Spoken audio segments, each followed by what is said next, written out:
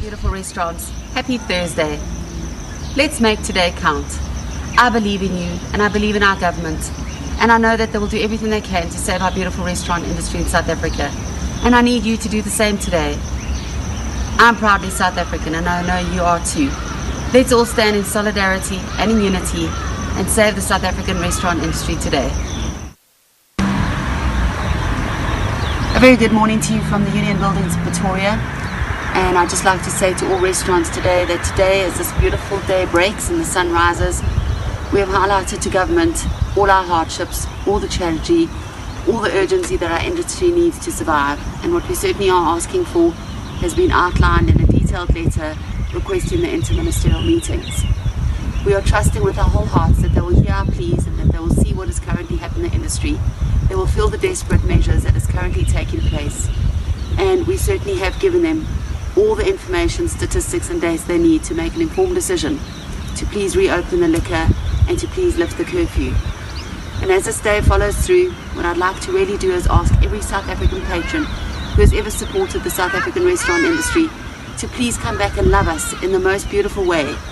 Today is a day that we need your love more than ever, for you to come in and be kind and generous in your spirits as you are South Africans, and to bring unity and camaraderie back into the restaurant industry of South Africa.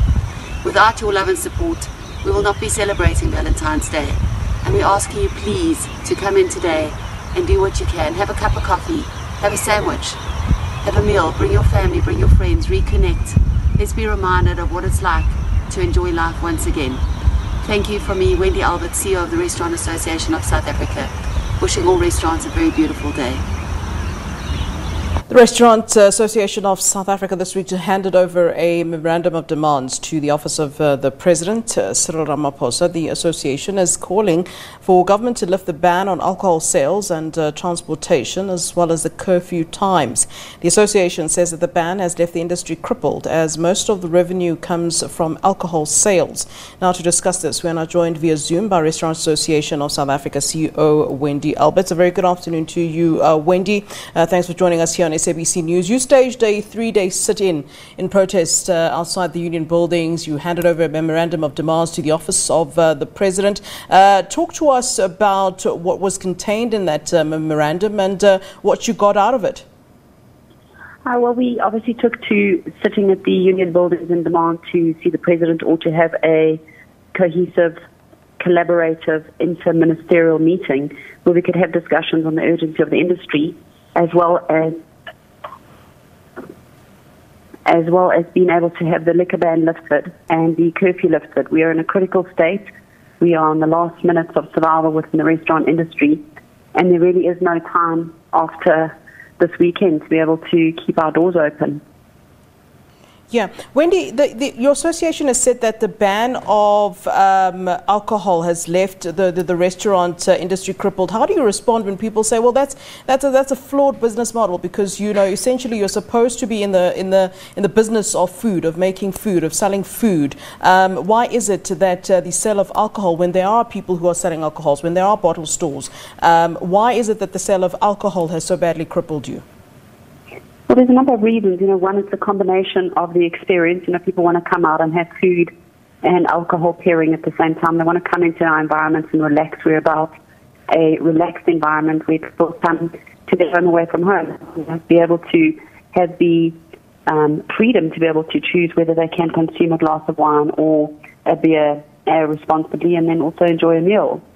And I think that there's also a large miscommunication currently has been put out there in the media to say, you know, that restaurants operate like bars. That is not what we're about. We rely heavily on the margin of alcohol sales to bring feet through our doors, and it is the margin that obviously supports the business model in terms of paying the financial output. You know, the margin on food is so minimal, and it's far more lucrative, obviously, on the alcohol sales. Yeah. Do you know when at the stage, or if you've gotten any sort of indication from government in terms of when they will get back to you with regards to your demands? I'm just thinking at the moment the biggest issue that government might be dealing with right now is the issue of vaccines. As you would know, there is the arrival of vaccines from India tomorrow, and I'm just wondering if this might be high up, if this will make it high up in the agenda of the government. But we were certainly hopeful we would have had an announcement today. I mean, I found how critical it is. You know, we put a survey out that the industry will be decimated. 7% of restaurants were imminently closing through this last week. 23% of restaurants wouldn't survive the weekend, and a further 50-odd% of restaurants wouldn't survive to make it to the next month end. That means we'll be left with 11% of restaurants. We certainly have called to South Africa on a huge marketing appeal to say, please, can you help save the restaurant industry? We've done everything we can. We believe government has heard us. We believe that they will certainly take cognizance of the many contents in the letter, which is certainly an infraction on the restaurant sector at this point in time, but imminently is lifting the alcohol ban and the curfew, which enables us to have a proper dinner time trade. So even this weekend, where we've had well support from the public, they're still not in a position to enjoy dinner time trade. So that is also collapsing the industry. Yeah. But as we speak, I've had more and more reports in tonight again of a number of restaurants that have taken to simply close their doors. Their staff cannot come to work. They haven't paid their staff. Staff are not willing to hold through until we get addressed or until government talks to us about the next position. So we are very in very deep distressed times, very emotional at this point in time to see a beautiful industry that's iconic to the rest of the world, with some of the most beautiful restaurants, the chefs, and very emotional to see the decimation of currently that's happening, and we simply have no further answers to where we're sitting at in our position.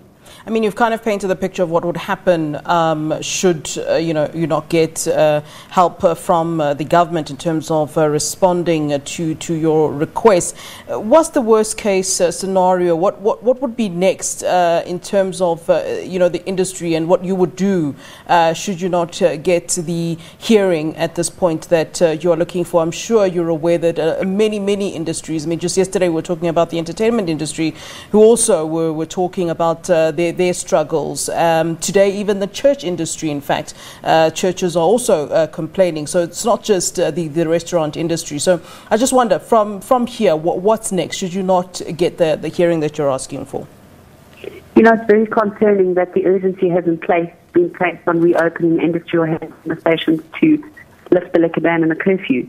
You know, one would think that there would be enough respect and regard for the industry. You know, without restaurants, there is no culture around South Africa. We have built the culture to be what it is. We are eminent to the landscape of South Africa, providing hearty meals to health workers, to our services after hours. We are really intrinsic of the lifespan of a South African citizen. And to not give recognition to this at a time like this is really very disturbing. And what's more disturbing is the amount of people who have been put on unpaid layoff and permanent retrenchment. And with every restaurant that closes down, the compounded effect on that exact business, we often call it a village, a restaurant in the village, because in the value chain we support not only hundreds of people who work in our restaurant, we also support hundreds of entrepreneurs who provide value-added services. Your plumbers, your taxi drivers, your transport, accommodation. We do the serviettes, the printing, the graphic design, extraction cleaners, and the list just goes on and on, cookie makers and the sweetie suppliers, and all of those people are also impacted heavily by the inability for us to trade. You know, we certainly have called to government in a heartfelt approach, and we do believe that they've heard us. Why there's a delay in actually talking to us and looking at bringing back economical reprieve back into our industry astounds me. I have no words. I've been hopeful all weekend to have had some good notice to be able to put back into the restaurants to keep them. I'm trying hard on our side to get restaurants to have some degree of faith, just to hold on and not lose hope, because I believe that the light is just moments away. But we can't do it alone. This is not a relationship that we can have declared just by virtue of begging government to reopen the sector, as well as the public to please just do their part to support the industry. Yeah. You know, we do have the court case with one of our major stakeholders that has been submitted last Tuesday. Papers are lodged, and you know whether or not the courts see urgency in it. But the reality is it's too late. You know, that is far too late. We've explained how critical it is. Last week we had 7% of restaurants. This weekend another 20% of restaurants.